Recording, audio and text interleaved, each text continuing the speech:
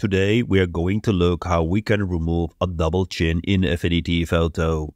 Usually with a little bit of creative photography, you minimize the double chin problem. But the world is a mess and our job is to fix that. Alright, let's get started. Here is our image. First thing I will do is to duplicate it 2 times.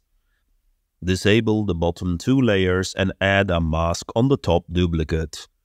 Select the brush tool and make sure you have selected black as your color. Now mask out the chin area, or in other words, the areas you want to replace. Don't worry too much about the mask. Just do a quick mask, and I think this looks about right for now. To get rid of the double chin, we're going to apply a live mesh warp on the layer below. I can now add points to the canvas to create a mesh. In this case, it is going to be quite simple. Just add a mesh point below the second chin. After adding the point, move it up until the double chin is gone.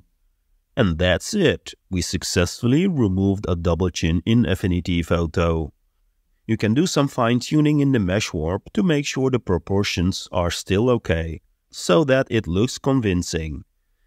In this example, my mask of the top layer kind of turned out pretty well, but probably you can fine-tune it and make it blend in better with the layer below. As a final tip, you can also use a cursor adjustment to darken below the chin. Add a cursor adjustment to darken the photo and mask it so that it only applies to the chin area. Pretty awesome. Now most tutorials will show you an easy case, just as I did right now. But let's have a look at this example. We don't have much skin to work here. The principle is the same, but we probably will need a couple of additional steps to make it work. I'm not going to spend too much time explaining the exact steps here, but share more the concepts to make it work.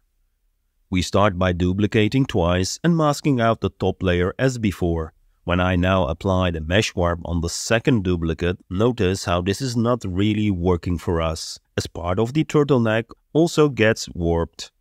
A quick fix for that would be to mask out the areas we don't want to be warped and create a new pixel layer for this mask area. We can now apply without worrying about the white turtleneck. Because we will have empty areas now, I need to try to get back as much of the skin area in the empty space. I can also fine-tune the mask of the top layer to include a bit more of the turtleneck. And now we have to get creative to fill in the blanks. Ideally, you could utilize another similar photo where you have more neck skin, but in this case I'll just use a combination of clone and the paint tool to fill the area. Let's also quickly make sure that the proportions are still okay. As I painted the gaps, I need to add some skin texture, for which I will use an area from the face. To do that, I'll duplicate the image, apply a mask area of the skin with a high-pass filter in linear lined blend mode. Adjust the whole thing so that it blends naturally. I think the shadow might be too strong, but we can fix that with a mask cursor adjustment. Here is the before and here is the after. We got rid of the double chin. It probably needs some additional fine-tuning, especially on the lower parts of the chin, which seems to be too bright. But you get the idea. Hope you learned something new today, and thanks for tuning in. Don't forget to like, comment, and subscribe for more quick and useful tutorials. See you in the next video.